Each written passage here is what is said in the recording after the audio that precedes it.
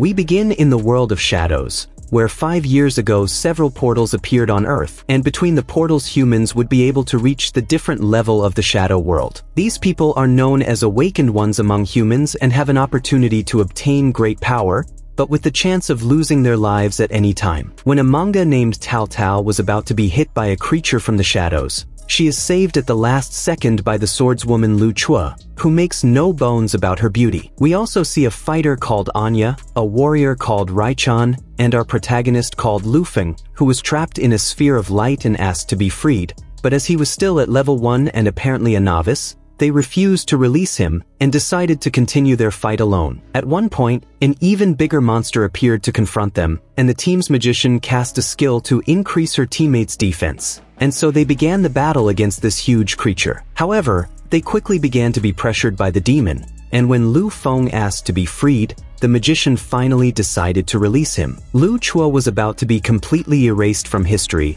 but before the monster could take her life, our protagonist appeared to save her. Apparently, she wasn't too happy that a newcomer had saved her life, and he simply told her to shut up, since with just one throw of his sword, he managed to completely wipe out the creature they were having so much trouble defeating. He then said that he could see the nest of these creatures nearby, and they needed to get out of there as quickly as possible, making the warrior think he was some kind of prophet. After that, Lu Chua decides to convince his friends to follow our protagonist, and on the way she asks if he really was a novice, since he knew a lot more than they did. And Lu Feng reveals that, in fact, he knew so much because he had been trapped in that world for more than 3,000 years, and she asked if that was really true, because he cared so much about them. The answer was that, every time in the past, she had always tried to protect him, and always because of him she had lost her life. As if that wasn't enough, he said that no matter how much time passed, he would get her out of there safely, and that this was his only motivation and goal in life. She was very embarrassed by what the boy suddenly said,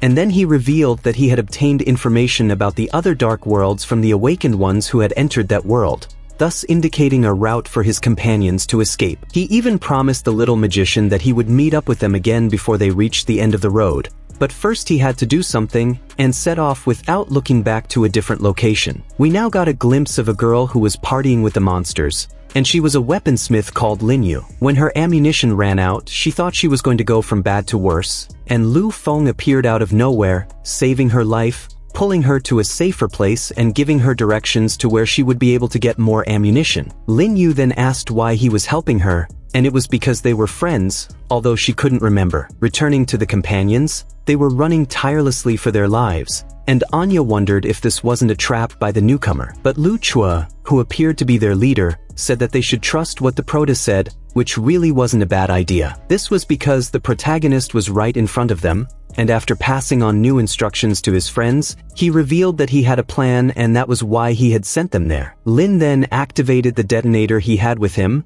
and almost ended up hitting his friends in that explosion too. However, he was able to finish off all the creatures at least. He even said that they didn't need to worry in the end, as he had calculated everything. When they reached a safe place, Lu Chua still couldn't believe that he had been trapped there for 3,000 years. Tal Tal then asked him what he had been doing apart from fighting for 3,000 years, and the protagonist said that he had learned how to fly a jet, programming and coding, and all kinds of knowledge about medicine and surgery, as well as specializing in simulation and strategy games. The guy is literally a knowledge machine, and after that he says goodbye to his friends, because he had to go somewhere else that had someone important to him as well. In a kind of amusement park, a boss was terrorizing some people who tried to fight him, and a young girl realized that the information she had been given about this boss was completely wrong. At one point, she noticed a beam of light coming down from the sky, and Lu Feng appeared, completely stealing the show. When the girl said he shouldn't be there because he was only level 2,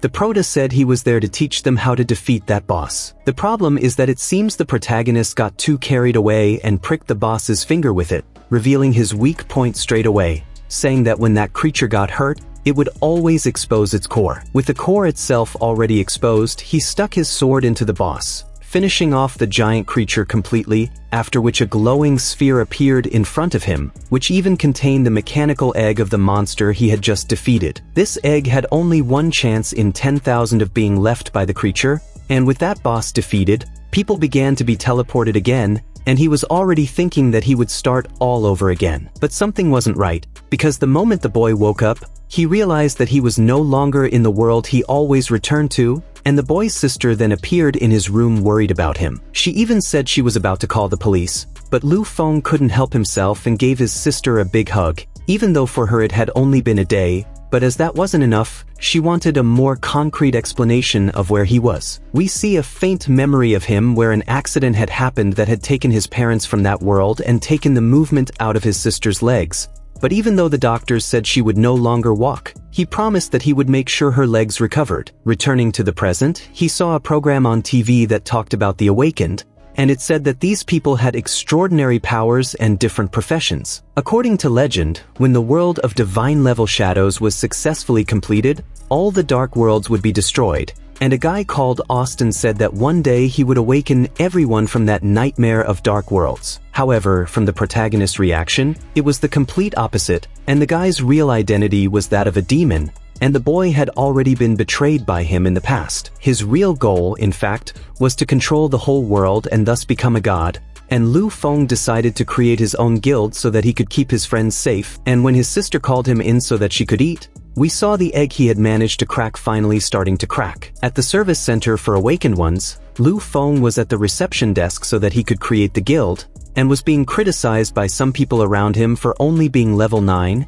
and already trying for a guild himself. But when he showed the S-rank artifact he had gotten from the boss in the shadow world where he was, he ended up leaving everyone stunned. When he handed the artifact over to the girl in the shed, she said that he still needed at least 3 members in the next 36 hours to be able to create the guild, otherwise the artifact he had given as collateral would be lost. At the Kendo Center in London, we see Lu Chua refusing the protagonist's request for her to join his guild, and from here on I'll call her Louise. Anya was apparently the head of some company, and also turned down Lu Feng's offer, along with the warrior Raichan who had thought it was an attempt to prank someone. This led the protagonist to try to go after 3 others who hadn't shown up before, and in a street fight, a girl called Zaya possessed psychic abilities, and when one of her rivals unleashed a blast of fire at her, she managed to beat back all the projectiles with her power. As if that wasn't enough, she even ping-ponged the guy into the wall, until suddenly the protagonist appeared behind her and inviting her to join his guild.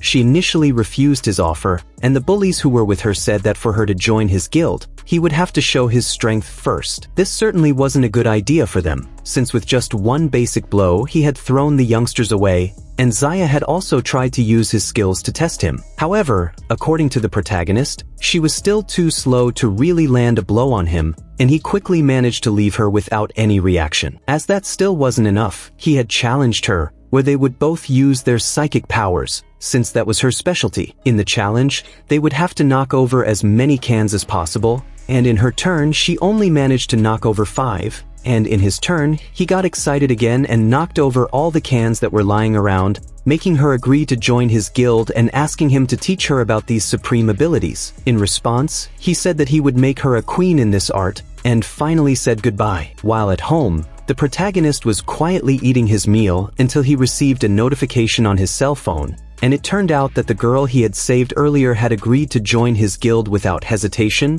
but only temporarily, it seemed. Now he only had 4 hours to get his last recruit, and on a rainy day in the city, a young man was being bullied by some bullies who wanted his money. The boy only told himself that he couldn't fight back, since he was an awakened one and the guys were just ordinary people, but at one point he reached his limit and ended up summoning a 3-tailed wolf against his will. The wolf even easily took out the guys who were making the boy suffer, and before the situation got any worse, Lu Feng appeared and attracted the creature's attention to himself, and tried to take it to another specific place, where he held the young man up high so that the wolf would return to the place it had left. The young man felt relieved that the wolf still remembered him, but the proto revealed that, in fact, the wolf itself was the boy, and the first time it appeared was when he went into the shadow world and was being attacked. If by any chance his ability wasn't controlled, the day would come when he could destroy the entire city with that power, but to prevent that from truly happening, Lu Feng offered his help and asked the young man to join his guild, and he immediately accepted. A few days later, we saw several people gathered in front of a D-rank shadow portal so that they could go through, and suddenly Lu Feng appeared saying that he and his companion would like to take part in this journey. But the leader apparently said that the boy wouldn't be able to enter because he was only level 9. And when Xayah said that he wouldn't enter if his boss didn't enter too, the leader ended up accepting the prota's participation. After that, we see the young man from before studying, and that's why he couldn't take part in this journey. And when Xayah asked why he wanted all 7 companions to join his guild, he said that the next forced teleportation would be one of potential calamity. In other words, his friends would be safer if they were in the same guild, as they would be taken to the same place as him, so he could protect them, and finally they set off for the new D-rank Shadow World. When they got there, they saw the world in a state of enormous cold, and when a member of the group spotted a shiny butterfly, thinking it was harmless, she ended up regretting it bitterly, as her hand was frozen in the process. We saw that several others began to freeze after that too, and while Xayah thought they must be near some treasure, it was quite the opposite. The Prota wanted her to use those butterflies so that she could improve her skills, but when she told him that this would be impossible, he decided to show her a small portion of his power, then wiped out several butterflies in one go. With that, he began to give her some tips on what she could do to improve her magic, and for her first training session, she needed to finish off 2,000 butterflies, and finally went off to rest while her companion trained. At that moment, Xayah wondered if it was really possible for her to finish off all those butterflies on her own. If you like this work and want to keep following its development, don't forget to leave your like so that you can support my work. It's always an honor and a privilege for me to have you with me so far. I wish you and your family all the best. A big hug and see you next time.